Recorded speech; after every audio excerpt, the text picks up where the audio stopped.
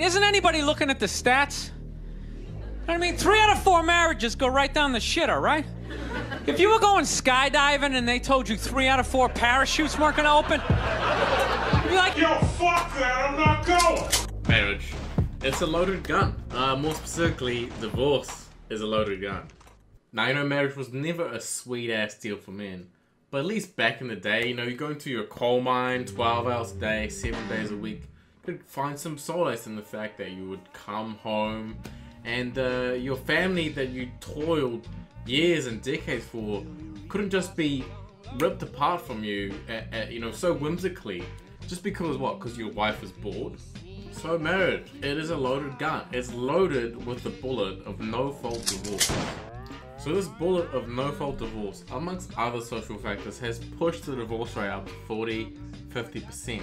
And although both men and women can file for no-fault divorces, statistics show that about 70% of the time, on average, it's women filing for divorce, or men about 30% of the time. For me, as a college-educated man, university-educated man, I would most likely partner with a university-educated woman, in which case the chances of my wife filing for divorce would be 90%.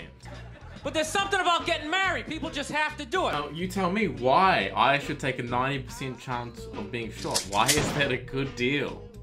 Now see, let's think about that for a sec. What do people use guns for? People use guns to kill people, yes, but they also use it to leverage power over other people. You know, hey, give me the money or I'll shoot you. Give me this or I'll shoot you, and so on, right?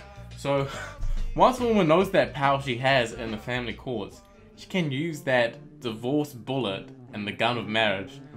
She can get away with whatever the fuck she wants, pretty much. Is this the line to lose half my shit? Awesome! The fact is, most of the time, guys are earning more money and have more assets than their wife, thanks to hypergamy.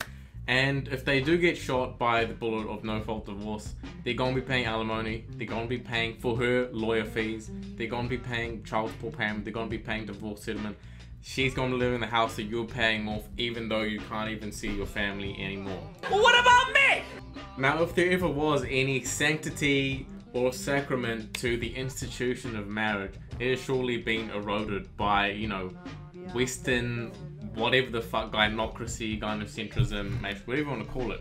It is fucking done and dusted. No-fault divorce 2–3 decades ago. The world has never seen that. It's shocking.